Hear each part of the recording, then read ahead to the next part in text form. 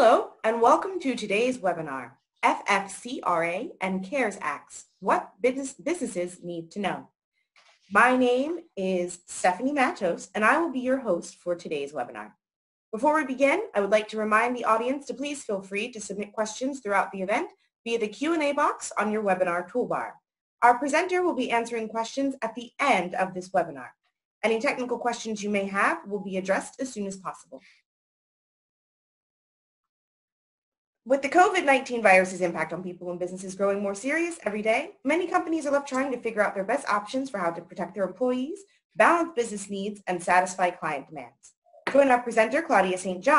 as they help us navigate through this tough time. Ladies and gentlemen, at this time, I would like to pass it over to Claudia St. Thank you, Stephanie. Hi, everybody. Welcome to another episode of the coronavirus fiasco that we're all dealing with.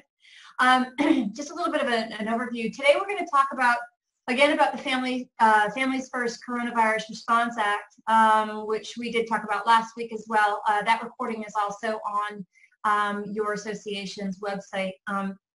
Today, we're going to still touch a little bit on that. I know a lot of folks have questions about that. We're also going to talk about the CARES Act. We're going to talk in general terms about that. As with last week, I'm going to do my best to fly through this content in order to get to all of your questions as possible. So my goal, my hope is not to take more than 30 minutes giving this overview and then take your specific questions as much as I can. Again, I'm Claudia St. I'm the president of Affinity HR Group. We are your HR resource and partner. And by saying that, I mean that many of the organizations on this call today are affiliated with associations that we're partners with. And as a result, if you're a member of one of those partner associations or even not, if you do have questions or need help during this time, that's what we're here to do. We are here to help. We are not attorneys. We are not bankers, and we are not accountants. And if you ever saw me do math, you would be certain of that fact. So much of what we talk about in here is from an HR perspective, from an employer's perspective. Nothing we say here really is to intend to provide any kind of legal or financial counsel to you. We really, really recommend that you talk to your own attorneys and your own bankers. I'm going to reiterate that point over and over again. When I get to the questions and answers, we'll be sitting on this page for probably about a half an hour, so you'll have my contact information there. But the one thing I do want to point out, in addition to contact at Affinity HR Group and our website, which is at the bottom, and our phone number, our website, affinityhrgroup.com, if you do /blog, or if you connect with me on LinkedIn, which I strongly encourage you to do, we're providing all of the resources as we develop them, and we're developing resources daily as we go along in this crisis. So please connect with us there to get more information. Of course, your association has a very, very robust coronavirus response page, and I know they are doing a great job of maintaining not only information from an HR perspective, but also from an industry perspective and how different companies in your industry are responding. So lots of different resources available to you, and we will try to continue to do this for you until such time that we don't actually need to do it anymore. I've shared this slide a number of times, but it's just worth reiterating. You know, none of us have been through this. None of us know what to expect. We're all going through it for the very first time. And so as we deal with situations, as we deal with accommodating the federal laws that I'm going to talk about here today, but also as you deal with your individual employees, recognize that every situation is unique. So the solutions you come up with to address your employees' concerns and your own business concerns, they're not setting a precedent. We're just rubber banding and bubblegumming our way through this entire process. And that's why I've got my old, good old MacGyver's toolkit, emergency toolkit, because really what you put in place for one person or one situation or one scenario or 1 week may be different as time goes on. I have to say, we've been doing just a lot of content and answering calls that come in all day long, calls and emails, which we're happy to do. I'm a little sad because about 2 or 3 weeks ago, Those questions were all about what do I do? How do I handle this? Then came the Families First Act that required that folks put in place some emergency sick leave and some emergency paid family leave, and that had a lot of questions. And we responded to those, and then we have the CARES Act. Yesterday and today were the very first days that we were dealing with employers that actually had COVID showing up in their workplaces. So I guess the last 3 weeks have been the time for us to prepare for what we're actually going to be facing now. And so I kind of have a heavy heart going into this, and I'm sorry for those of you that are dealing with this now, and please prepare for those of you who haven't had to deal with it yet, because it's just no fun. And the way that you prepare now will certainly ease that transition should you be so unfortunate as to have to deal with COVID in your workplace, in your communities, and in your families. That said, one final word, and that is how you respond to this. Sorry, I've got an itchy eye. How you respond to this is being observed by all of your employees. So everybody's watching you. How you handle it, the level of optimism and support that you show, the level of compassion and care that you show for each and every employee, especially those employees, well, you've got them on both sides. And I can tell you for a fact, no one's happy right now. The folks who are having to go to work right now because they are working in essential businesses and their communities haven't shut down are scared. And they're legitimate reasons to be scared. So recognize that that's a really tough thing for employees that keep showing up day after day after day in light of this crisis. But then, of course, those who are fortunate enough to stay home and feel relatively safe, they worry about the economic hardship that they're going to face as a result of this, and how long is it going to go on. And of course, can I survive being in the same house with my children and spouses? So all of those are stressors that we're all dealing with. So you are the beacon of how to handle it, how to move forward with grace and optimism, but being truthful and being honest with folks. I just want to remind you that oftentimes leaders forget that all eyes are on you, and all eyes are on you, especially now. So just a reminder. So getting into the Families First Coronavirus Response Act, this was passed on March 18th, which seems like 2 years ago. And it has two main provisions. I'm going to go through it in broad terms. We've already put together a lot of material on this, so please check your association website or check out our blog or connect with me on LinkedIn.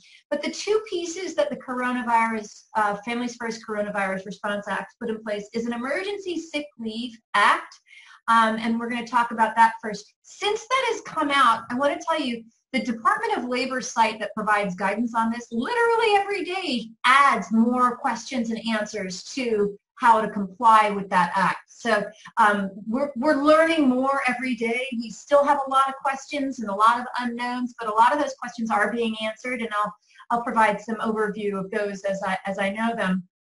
So the first is that both provisions of the Families First Coronavirus Response Act apply to employers with 500 or fewer employees. Those with more than 500 employees are not covered by this act. Basically, the sick leave, the Emergency Sick Leave Act, provides 10 days of paid sick leave to your employees, both full-time and part-time, at their regular rate of pay. So up to 80 hours for full-time employees and a prorated amount for part-time employees based on their regular rate of pay. It's up to $511 or $5,110 maximum per day or over the 10-year period for being tested, being treated, or diagnosed with COVID.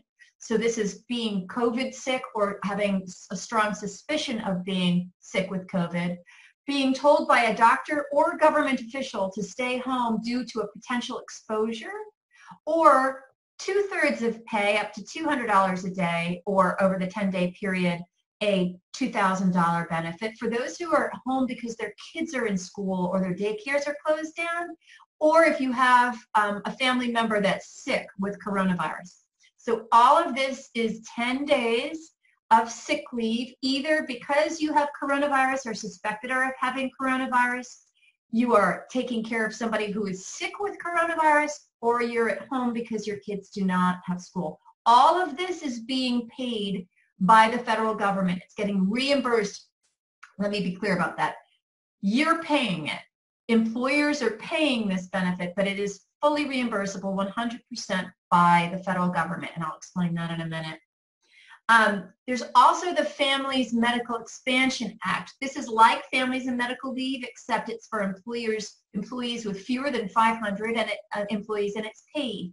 It's for folks who have fewer than 500 employees, and it covers those employees who have worked for you for at least 30 days.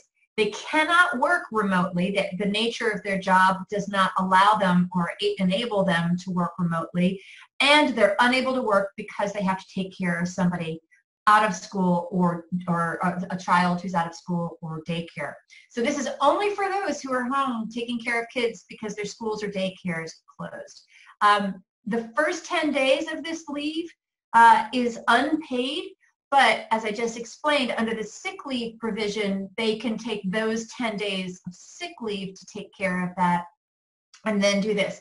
If they become sick with coronavirus first, let's say, and they're under suspicion and they're quarantined for 10 days because of a medical directive, then if their school closes down, say 4 weeks later, the first 10 days would be unpaid, but they can use their own PTO if they have it available. So if they've got sick leave or vacation. That's not happening in most instances because schools are pretty much closed across the country. I mean, there's still some states that are still open, but by and large, schools have closed down. It covers 2/3 of pay, like the family leave, or the family medical leave, the sick leave, sorry, up to $200 a day, or not to exceed $10,000 for the totality of the 10 weeks that it covers. And it also covers any health insurance expenses that are incurred to maintain the individual's health insurance. And health insurance does need to be maintained. So if they had health insurance beforehand, they would maintain that coverage as you would normally do so as a result of their leave. So health insurance is included. It's fully reimbursable by the federal government, and the way this is done is that every quarter, usually quarter, sometimes it's more frequent, employers are paying the federal government Social Security and payroll taxes that are due on the payroll that they pay, FICA taxes and Social Security taxes.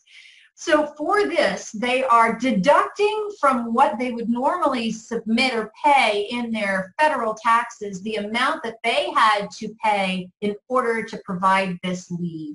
What I recommend you do is put in your payroll system, your payroll processing system, a code that is specific to be able to identify those on the emergency medical leave and those on the emergency family leave, so that you can run your payroll reports, find out how much of that benefit, how much you paid out under that leave, and that is the amount that you would deduct from your payroll tax. Now, what if what you're paying out in this leave exceeds what you're paying in payroll tax? You can then apply for a credit for future on future taxes that are owed, or you can get an emergency loan or an emergency cash infusion under the CARES Act. So this is where those two laws are beginning to kind of coordinate with one another. But however you do it, you would go through and deduct that amount at first. Now, for those companies that are, well, let me go through a couple of clarifications. It's effective as of today. Happy birthday, Families First Coronavirus Response Act. Anybody who was out on leave before, who was either taking care of childcare before or sick before today, is not covered under this. It doesn't mean that you should not cover them. Of course, we want, these are crisis situations. So, rubber band and bubble gum your way through it. Take care of those that need to be taken care of. But that will not be reimbursed by the federal government. It is not covered under this. This starts today, and it goes through the end of 2020. So it's not retroactive. It does not cover stay-in-place orders. There was a lot of confusion about this prior. So if you're in a state like I am, where you've been told you are a stay-at-place, remain in place, and you cannot go to work, you're not an essential business. If those individuals cannot go to work, or they're stuck on, unable, basically unable to work. I don't know why I need to repeat that twice. As a result of a directive by the federal, state, or local level, so a directive, it's not covered by this. Those individuals would be if you're unable to work, they would go on to unemployment, and we'll talk about that in a minute because that's where the CARES offers an expanded unemployment benefit to supplement businesses that cannot work and are not able to maintain operations. It is not available to those who are furloughed or choosing to stay home because they're fearful of being sick. So any reduction in force, the minute they're not on your payroll anymore, or if they choose, and we're seeing a lot of this, a lot of folks are saying, I just don't feel comfortable coming to work. And I understand that. I mean, I think we should all understand that. But there is nothing in the Families First Act that covers them. They would, after exhausting all PTO that would be available to them, they would be either furloughed or laid off, which is pretty much the same thing. And then they would be eligible for unemployment. So unemployment is the remedy to deal with individuals who are laid off, furloughed, or who do not come to work because of that fear. One other point on that,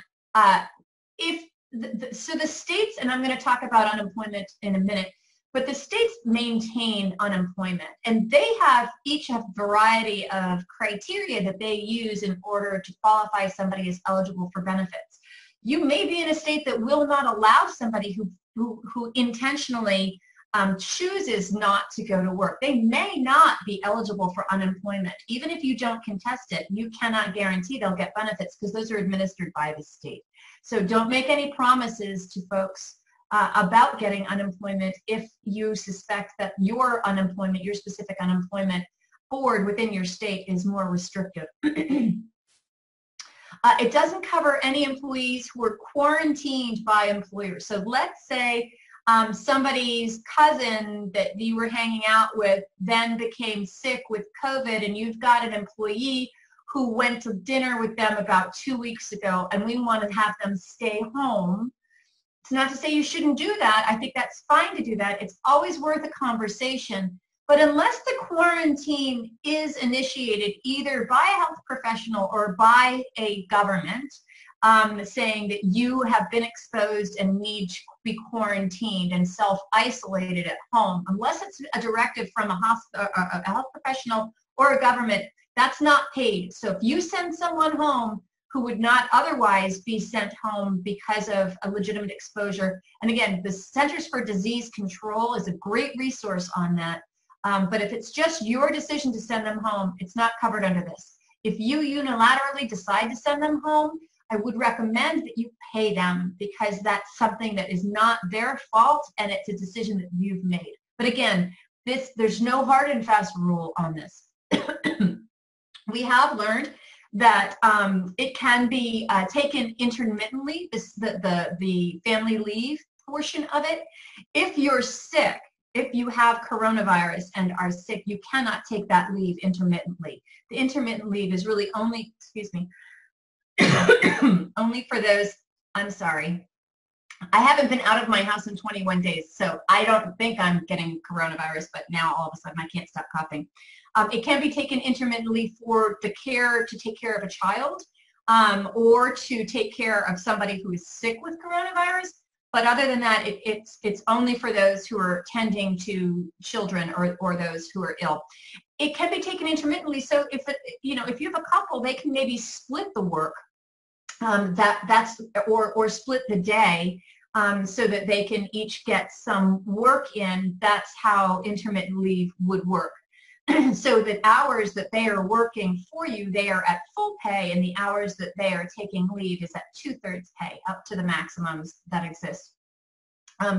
Maintain documentation for those that you have on leave. So anybody who's taking leave, if they've got a doctor's note, explain in your documentation how and why you've initiated leave. An important thing to realize that a lot of these laws are, a lot of the components of this law, they're up for you to decide. For example, the law provides that if you have fewer than 50 employees and providing this benefit would be a hardship, you do not have to provide this benefit. You can claim a hardship waiver. And really, no one's going to be, you don't apply for that. You don't get a documentation certifying that. You simply make the case and hold on to it in case the Department of Labor pursues an investigation of your hardship claim. But you really have to prove a hardship claim. And these are only benefits that are offered to a very select type of person. So either they're taking care of their kids or they're sick with coronavirus, one of the two. And the fact that it's fully reimbursable on a number of levels means you really have to be walloped by this in order not to be able to afford it. So a lot of folks initially are like, this is going to put us under. But when you really look through it, it's really a small segment that are covered by this. Most people are not covered by this. So I would recommend, if you're going to claim hardship, make sure you keep all of that documentation, have your CPA and your attorney take a look at it to make sure it's kosher. I will be putting forward a self-reporting leave request and documentation for you to use. We've been waiting from the Department of Labor for it, but we haven't seen it, and I just came across a really great resource. So keep an eye out on that on our site. We'll communicate it out to you, and of course it'll be on your association site. Excuse me. As I mentioned earlier, keep going back to the U.S. Department of Labor. Just Google USDOL and coronavirus. That's where all of the Family First information resides, and they have a fact sheet for employees, they have a fact sheet for employers, they've got questions and answers, they've got the downloadable poster that you need to provide at your workforce and at your workplace and sent to all of your employees. A lot of your questions are going to be answered in there. So I strongly recommend that you keep checking that site. The IRS and the Treasury Department both have information on how you can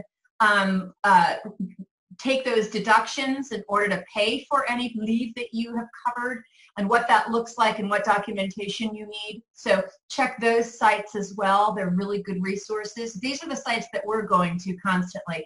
And of course, the Small Business Administration. This is a really, really important site for you, for the Families First leave, but also and especially the CARES Act that I'm going to talk about now.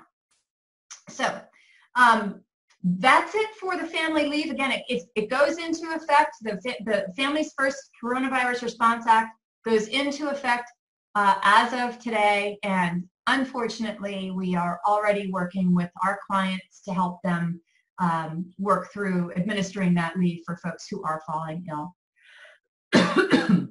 Myself not included. All right, so the CARES Act. This past Friday night, and I have been getting calls all night, Friday, Saturday, Sunday, Monday, Tuesday about this. You need to realize these are massive, massive bills that they're passing, and if you're frustrated because you're not getting enough information, it's because we're all still just figuring it out. It takes time to get the rules, to get those questions answered.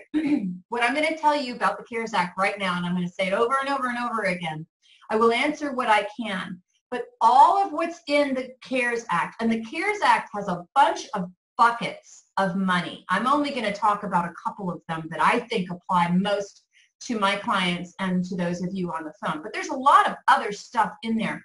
It is being administered through the Small Business Administration and your local lending institution. So those are the people to go to answer your questions, because those are the folks that are assessing whether you qualify and are administering the loans. So your sources of information are your bankers and your CPAs. That's who you need to be going to with questions.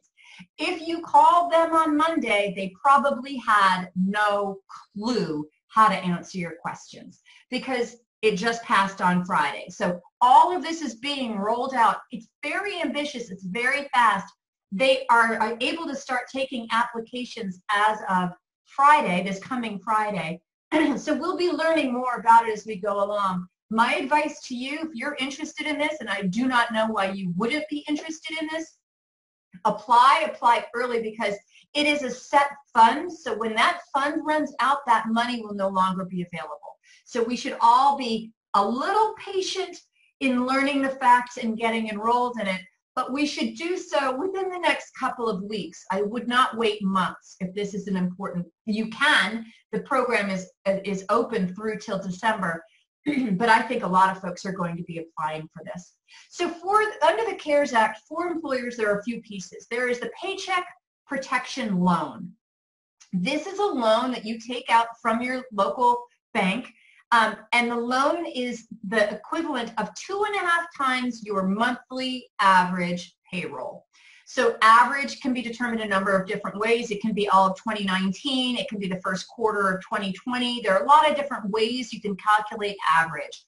But it's basically your average monthly payroll, so 2.5 times your average monthly payroll, up to $10 million maximum. I did hear a question about whether this was only for companies who had revenue of less than $7.5 million. I haven't seen that anywhere. I don't think that's a thing. So it's for businesses of up to 500. If you have up to 500 employees, this is a program that's available to you. The key to this benefit is that if you take out this loan, so let's pretend, bammo, today is the first, I got this bucket of money, and let's say it's $20,000. It's going to cover 2.5 times my payroll, and so that's $20,000, making it up. As long as in the 8 weeks that follow today, so in the next 8 weeks, as long as I use this money to pay payroll, at least 75% of that money I'm using to pay payroll, and then the other 25% I'm using for utilities and rent and any other operating expenses, as long as I keep my head count constant and I keep my pay rate constant, so I keep everybody in place getting their money at the same rate as normal, that loan will be forgiven in full. That means it's just money to you. Now, if you've had to reduce the money, what you pay, the forgiveness will decrease. If you cannot maintain that workforce, the loan is it's a long-term 10-year loan with a maximum rate of 4%. So it's still it's a low loan. But if the purpose of it is for you to either keep your employment level constant, or if you've already had to lay employees off, bring them back, or in some instances, if you have to lay folks off after you've gotten a loan, if you bring them back within a certain set period of time, you will get that money forgiven. All of the details I do not have. I'm basically telling you what I know. Beyond that, you do need to go to your banker. They're the ones who are going to know this information. The CARES Act also has a refundable employee retention credit. So this is basically for those companies who can demonstrate that they've had a pretty significant financial hardship, a decline in gross receipts, or some other real business layoff that you can demonstrate. You can get up to 50% of wages, of each individual's wages, given to you as a credit, as a cash influx, up to a total of $5,000 per employee. So you can only count the first $10,000 of employee wages, and of that you get 52% or 50% back. And this is basically those wages for the second quarter of, or I guess it would be the first quarter of 2020, because we're not even in the second quarter yet. Oh, I guess we are today. And it's regardless of business size. So if you're much larger than 500 employees, you have to show significant financial hardship. The hardship threshold is less for smaller businesses, but you can get up to $5,000 per employee as a cash credit. And you can also apply for an economic injury disaster loan or a loan advance. Again, these might be the things that you use to help pay in advance if you really do have a hardship by providing the Families First Coronavirus Response Act, up to a total of $10,000 in total. It's just basically a really quick $10,000 cash advance to you. You can't take out more than one of these things, so you have to pick and choose. And again, there are more. Talk to your banker about it and get their advice. I got to move along a little faster here. All right, for employees, there's a stimulus payment that's going out. It's not really employees, it's basically all of us, every individual. If they were a taxpayer and they filed taxes within the last couple of years, you're eligible for up to $1,200 if you earned $75,000 or less, Or if you earned around $99,000, between $75,000 and $99,000, you'll have a sliding scale of that value. Families can get up to $2,400 if they made between $150,000 or less. And again, you can make up to $198,000 and still get some benefit, plus $500 per kid. This is rolling out on a case-by-case, or they're rolling out in the next few weeks. You can expect to see them, and you'll probably get that money however you normally get your federal tax return. So if it's direct deposit into your bank account normally, that's how you will see this. There's nothing you have to do. You don't have to apply. As long as you pay taxes, this is coming to you. They've also expanded unemployment benefits. And unemployment is a state benefit. The maximum weekly benefit most states have is around $400 to $500. Some are as high as $700 a week in unemployment benefits, some as low as $200. Whatever that is, the federal government's basically tacking another $600 onto that. So let's say you had an employee whose maximum weekly benefit was $500. Going forward, their maximum weekly benefit on unemployment is going to be $1,100.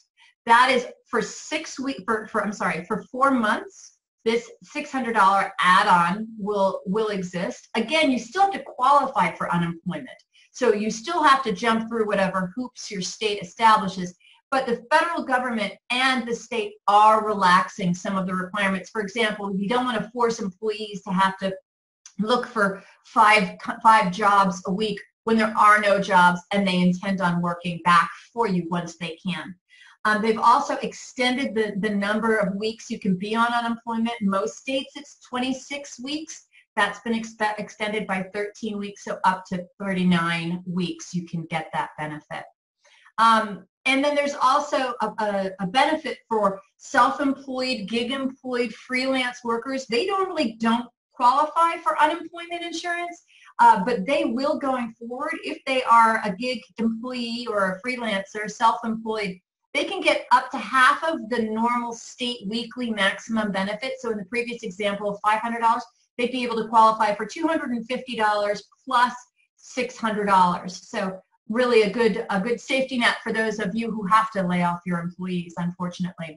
Resources for you to check on. Again, the Secretary of Treasury has assistance for small businesses, a lot of resources. I've been clicking through all of them. You can get a sample application, which I did get, and I've been reading through it to figure out what the fine print is, because I know you're going to ask me what the fine print is, and I wanted to have something to say other than call your banker, but that's really what I'm going to say anyway. Small Business Administration, again, check that out. Okay, just a couple more highlights before I take your questions.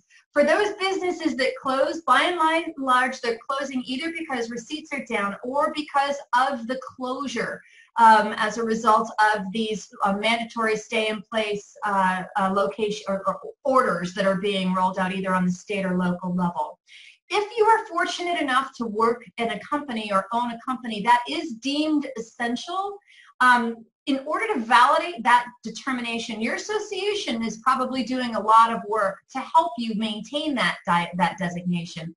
But in order to support that as well, I would check the CISA identifying site that for this emergency, for this COVID emergency, what are the criteria that would cause you to be an essential business.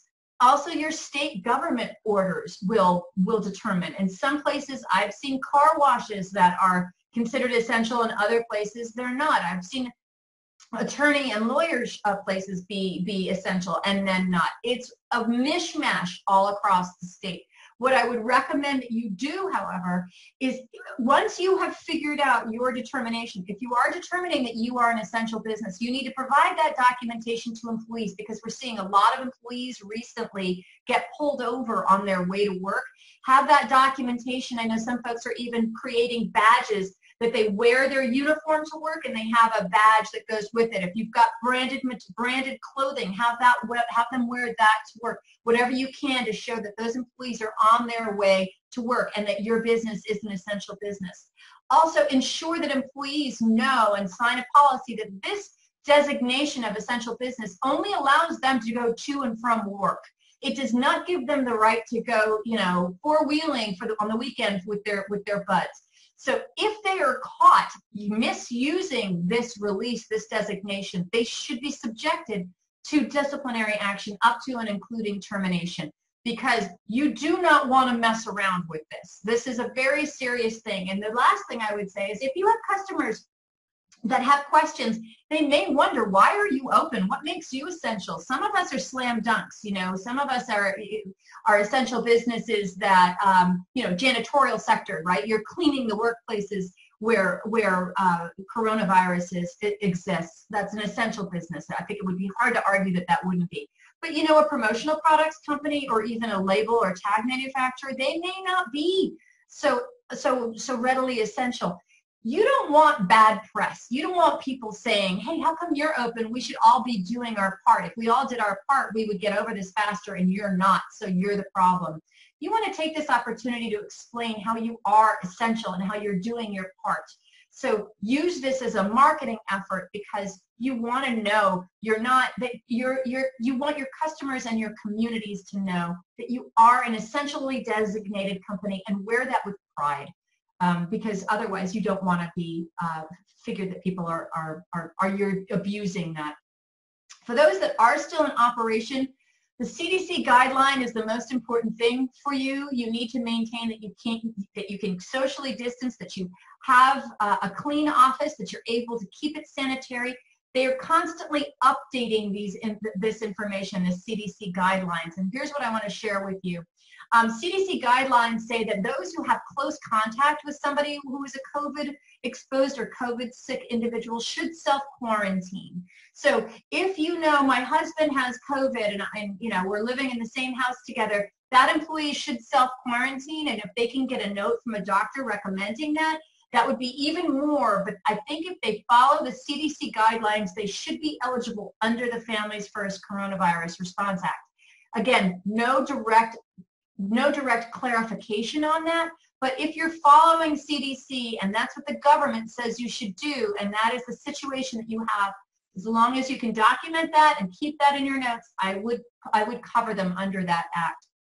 For those who have home isolation, because they have COVID symptoms, they have COVID or COVID symptoms. Some employees have all of the symptoms of COVID, and their doctor has said, stay home, assume you have it. Some people have COVID symptoms and their doctors have evaluated them and said, you have it. For those folks who are on home isolation and have symptoms, they should be home for 72 hours after recovery, which is determined to be having no fever whatsoever, without fever reducers, and improvement in their respiratory symptoms, and at least 7 days since the onset of the symptoms appeared. This is new guidance, so this is what we should be using. It used to be 24 hours after the fever broke. No, it's 72 hours after no fever with no fever reducer and improved respiratory symptoms. Those who have been tested, so there are very few of us at this point who have been tested, but those who have been tested can return again after the fever has subsided without the use of fever reduction and improvement of symptoms, and they've had two negative subsequent tests within 24 hours.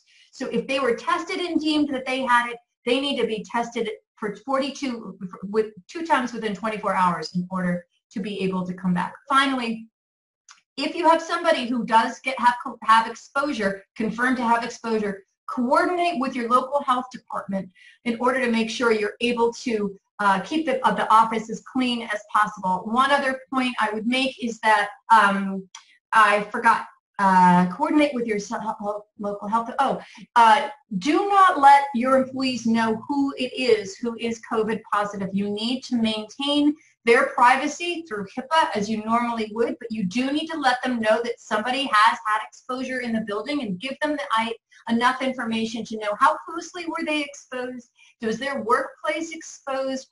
Each one of these things is going to be different. We're going to be figuring it out as we go along, but the sources that I showed you, the CDC site, the Department of Labor site, all of those are going to give you guidance on how to handle this as we go along. And again, we're getting answers every day because we're getting new questions every day, because we're just getting into this now. And so keep in touch with all of those resources.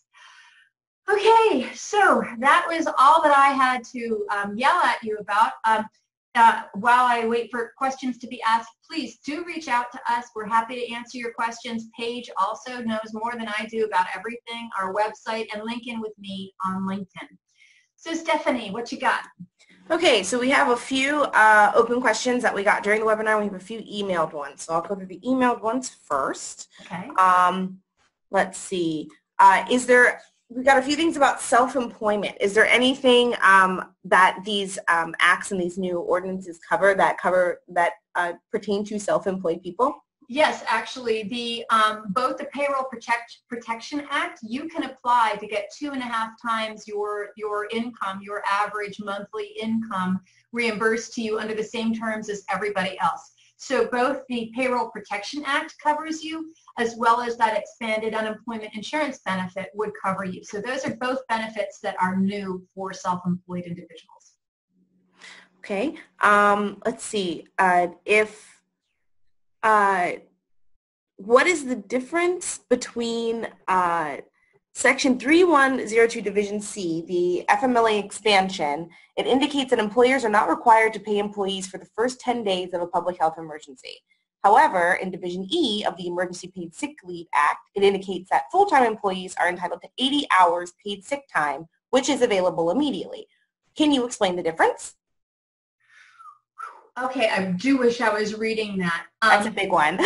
So under a health emergency, if that's a directive by the state to stay at home, so any state or local directives to remain in place or to stay at home, those are not covered. The quarantine to stay home is really for you as an individual because of your individual exposure. Either you are sick or you were exposed to somebody who was sick.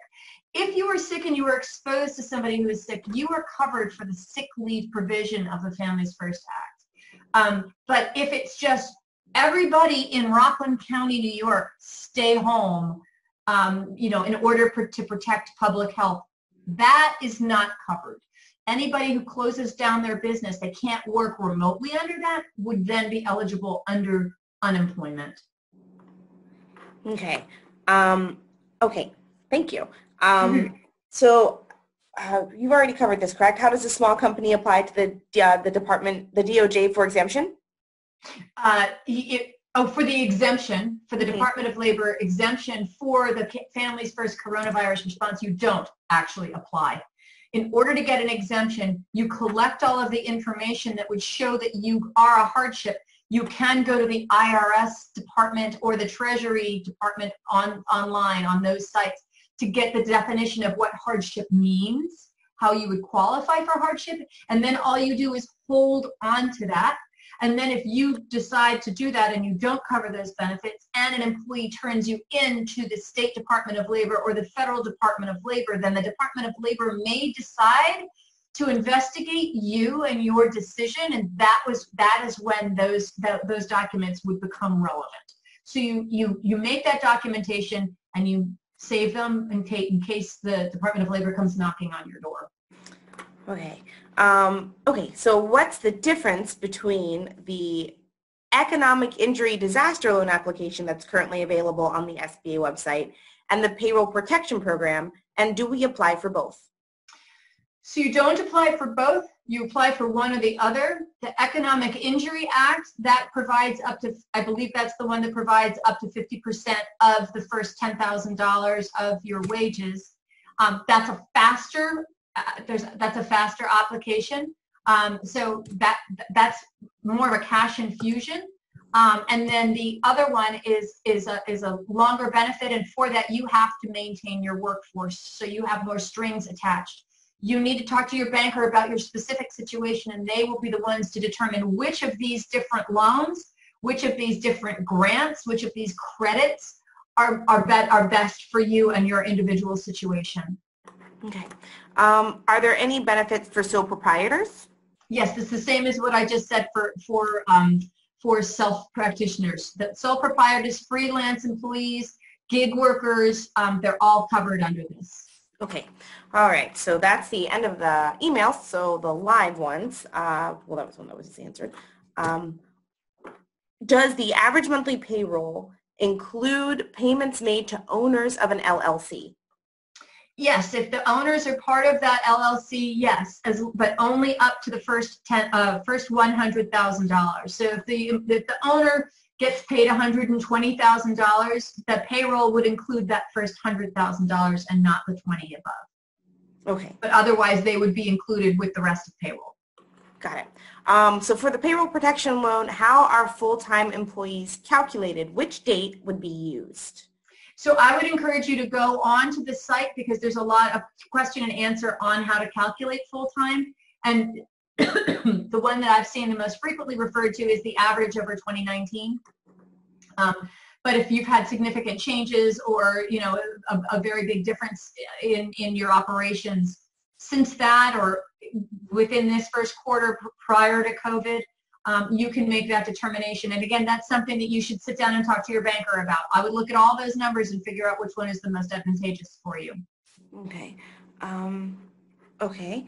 And sorry, I'm trying to make sure I'm not asking the same question twice in a different way. Do we continue to deduct garnishments from paychecks during this time? That's a really great question. I would treat it the same way you would somebody who's out on PTO. Okay. So yes. Okay. Just to clarify, because this question's come up in a couple of different ways, if an employee has a doctor's note saying to stay home due to compromised immune system, they have no exposure, but they don't have COVID-19, do they only get the 80 hours? They would, under any circumstances, only get the 80 hours. The only one who gets the extended 12 weeks of leave are for those who are home with their children. No one else is covered under that. Now, the person who is home with the compromised immune system, if they work for a company that has more than 50 employees, they could then be covered under regular family leave. They wouldn't be paid, but they could be covered under that. And again, if you have somebody like that, you maybe have 1 out of 30 employees is like that, you may want to extend a unique PTO benefit to them because of their specific circumstances. Maybe you want to put in place a new PTO pool that folks can donate time to them. You can be creative in how you handle some of these specific circumstances. But when we're talking about the Families First Act, we're really only talking about what the federal government will reimburse. So these are only things that the government will reimburse. But you're free to add more to that if you can. And that's why these payroll protection acts and components under the CARES Act exist, because they will give you the resources to be able to do things like this for specific individuals who are uniquely impacted compared to others. Got it. Okay. So regarding reimbursement, is a business able to deduct the total of all of the 3 plans paid out each time they submit payroll taxes? And is it gross to cover them, or is it gross just to make sure that it's reimbursed to a reimbursement account? Oh, I think I did not understand a single word of that. Can you say that again? Yes. So regarding reimbursement, if a business is able to deduct, like our business will be able to deduct the total of all of the 3 plans paid out each time we submit payroll tax deposits, correct? Deduct each of the 3 plans. I don't even know what 3 plans we're talking about. The different components under the CARES Act, is that what you're talking about? Yes, I'm pretty sure that's what it means. Well, they can only apply for one. They have to choose. Got it. Okay. So then if they can only choose one, then would it be gross to cover the taxes, or is it just to, yeah, sorry, I'm trying to like translate it at the same time. You're doing a great job. I give you A's for even trying to figure it out, because you might figure it out, I still haven't figured it out. Okay. I'm doing my best. Okay.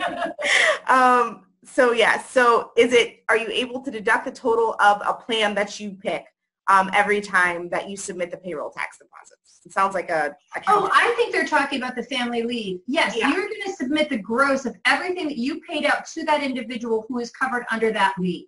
Yes. Okay. So if I go out on leave, either sick leave, at full pay, or sick leave at partial pay to take care of somebody, or family leave, got it. Family leave for the 12 weeks to take care of individuals. Yes. You're going to calculate, you're going to code in your payroll system all of the pay that you gave to that person under that leave, and all of that, the total of that is what you're going to deduct. Correct. Got it. Gross. Okay. They asked gross. So will they deduct the taxes that they would pay on that? I don't believe you deduct the taxes because you're not paying taxes on it. Okay. You're not paying taxes on leave that you are offering under the Families First Act. That benefit is not taxed because it's 100% reimbursed by the government. So you would not deduct taxes because you're not paying taxes on it. Okay. Okay. That hurt my head. You did it. I'm so proud of you. So another question about an employee with multiple streams of income. So if there's an employee who's a full-time employee but has self-employment through their own business, can they still qualify for unemployment for their self-employment income? Yeah, so they should talk to every state has a different rule on this. Some states allow, if you have multiple jobs and you get laid off in one job, you can apply for partial unemployment. And if you apply for partial unemployment, you would get the $600 on top of it. And let me be clear, there are many circumstances where folks are going to apply for this unemployment benefit and end up getting more money under this unemployment benefit that they would normally at work. This benefit equates to $15 an hour in addition to what their normal hourly rate. So you can expect that people are going to make more money on this than otherwise. But it's a short-term emergency. Let's just get through this kind of thing. And again, if there's a work available for them and it's time for them to go back to work and their employer has recalled them, their benefits would cease under most circumstances, depending on how your state manages that. Okay. A question about people being out sick. Since it is not retroactive, the act is not retroactive and it is now in effect starting today. If they are already out sick and they will be out for an additional 10 days, can the benefits start today? Yeah, the benefits definitely will start today. Yep. Okay. Let's see. Just to reiterate, the Paycheck Protection Program helps with payroll for full-time and part-time employees? Yes, total payroll. Yep. Got it. Just want to make sure that this was covered, or if it wasn't, since the Payroll Protection Program can be applied for on Friday at 9 a.m., when will the CARES Act be available for application? The Payroll Protection Act is a component of the CARES Act. So the CARES Act has a bunch of specific loans and grants under it. So those are the ones that are going to be accepting applications. And if you look, if you print out the application, which you can get on the on the Treasury Department site, it asks which one of these you're applying for. So they're all part of the CARES Act. So basically, you're applying for a component of the CARES Act on Friday. Okay. Does the Paycheck Protection Loan cover only wages, or does it also cover medical premiums and 401k matches and benefits like that? So it covers payroll for the calculation. It can be used to pay out on health insurance. I believe actually it is calculated in the payroll. So when you run payroll, those amounts are included, the loan would be based on that.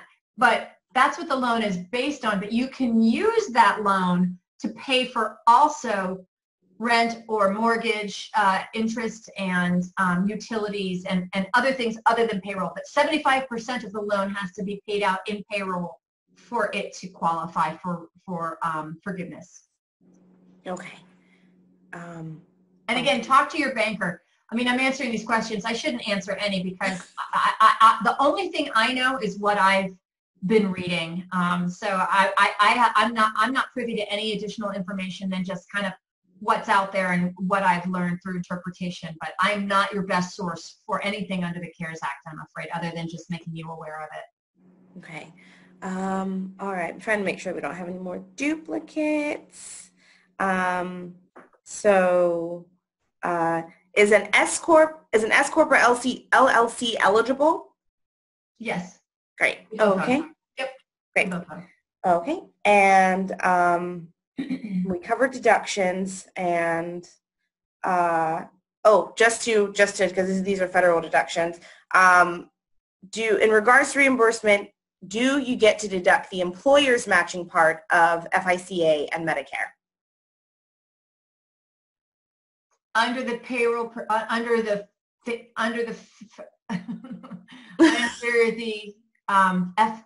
under the sick leave. I guess so.